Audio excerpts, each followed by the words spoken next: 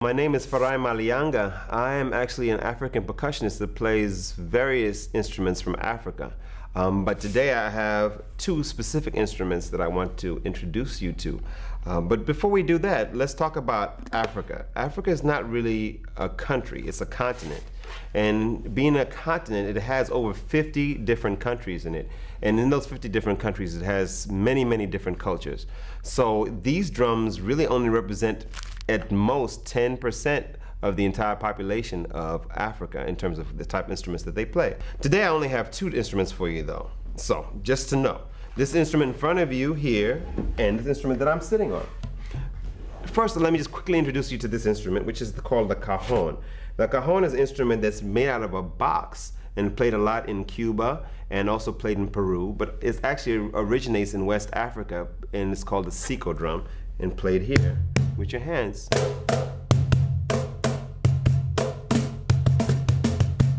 Okay, so the other drum that I'm going to talk to you a lot about is called the djembe. Now the djembe is spelled D-J-E-M-B-E. This drum is a drum that's played in West Africa. The history of the djembe comes from the Mali Empire, which was a huge empire somewhere between 800 and 1200 AD. That's about halfway between the birth of Christ and where we are today. The djembe is a drum that was played for the king of Mali. And it became a very popular drum because everywhere he went, whether it was in battle or was for celebration, he would use the djembe drum. Why would he use the djembe drum? Well, the djembe drum is a very loud drum.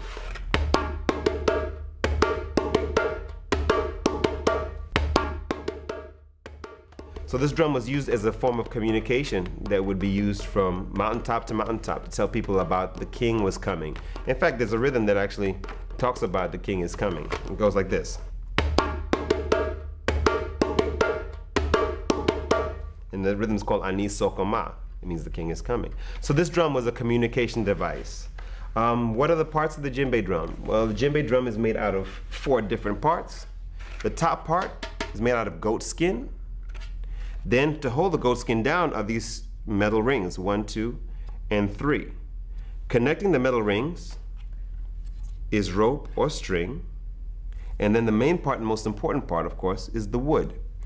Now, the wood is very important because it represents what a lot of Africans consider is the family tree, which connects the youth, the young people, which are the fruits and the leaves, to the family, which is the branches in the tree, to the ancestors, the people that have passed on, which is the bottom of the tree. So the roots of the tree is a very important part of the African culture and the djembe drum. So now you guys have all 4 different parts of the djembe drum: goat skin, rings, strings, and wood. I guess I'll talk a little bit about the 3 sounds that come out of the djembe drum. First sound is bass, which is in the middle. Second sound is the tone, which is on the side. And the highest sound is slap, which is done with your fingertips. Bass, tone, slap. Bass, tone, slap.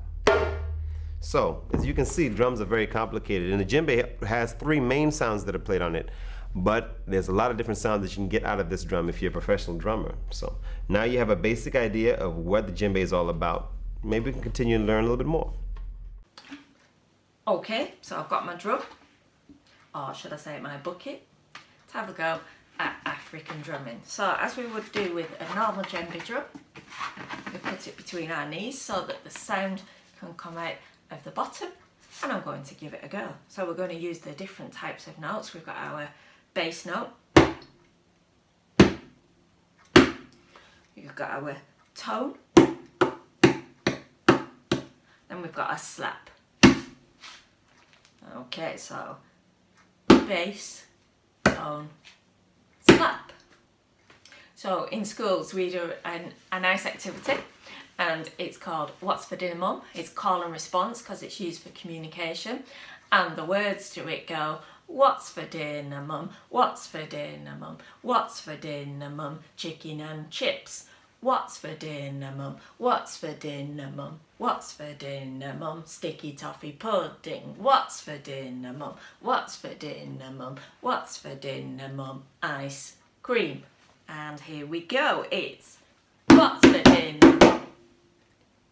What's for dinner, Mum? Chips. What's for dinner, Mum? What's for dinner, Mum? What's for dinner, Mum? What's for dinner, Mum? Ice cream. So really easy activity. Have a go at making up your own call and response.